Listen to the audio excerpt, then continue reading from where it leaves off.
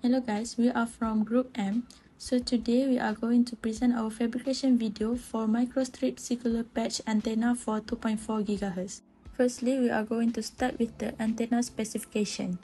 So we are going to start with substrate width, which is 78 mm, 100 mm for substrate length, 3.2 mm for substrate thickness, 17.3 mm for circular radius, 0.035 mm for copper thickness, 6.085 mm for width feed line, 8 mm for length feed line, 1 mm for insert feed width, 12.37 mm for insert feed length, 2.08 mm for transformer width, 31.25 mm for transformer length, and lastly 0.5 mm for gap.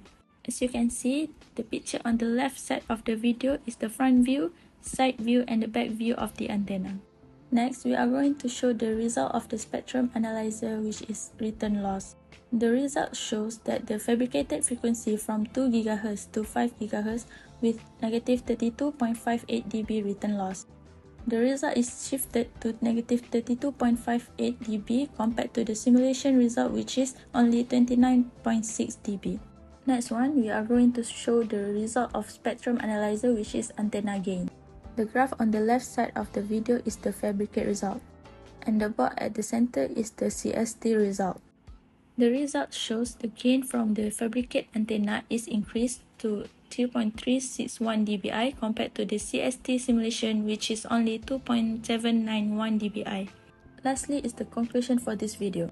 Firstly, the difference in return loss and gain values between the simulated and fabricated antennas can be attributed to various factors, including errors that occur during the etching process, such as sputter deposition, sputter etching, and redeposition.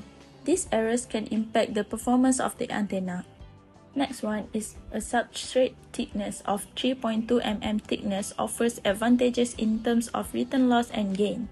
And lastly, for the transformer in the feed line, the inclusion of a transformer improves impedance matching and enhances antenna performance.